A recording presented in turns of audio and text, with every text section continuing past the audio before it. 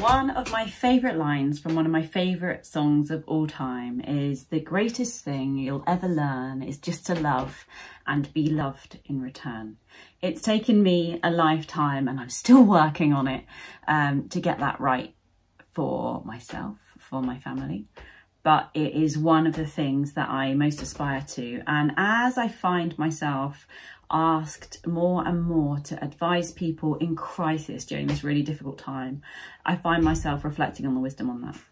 Yeah, we're not maybe teaching our kids in the same way that we normally would. Perhaps they've done less maths, less English, less science than normal. Maybe you're at home with your children and you feel that you've not been able to provide the education they might want. Just as an aside, everyone's in the same boat. I am yet to speak anyone who feels that they're doing a good job on this, whether they've come at it as a complete novice, never having taught before, or crucially, if they are an amazing teacher who normally does a great job in the classroom, many of them still struggling with their own kids. So don't feel alone in that. But we're all really struggling and we're worried about our children falling behind.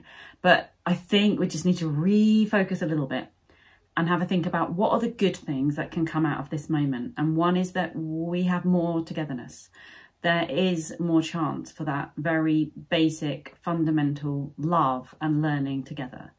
And if we can do that for our children, if we can help them to be loved and to learn to be loved and to be loving, those really are the greatest things that they'll ever learn.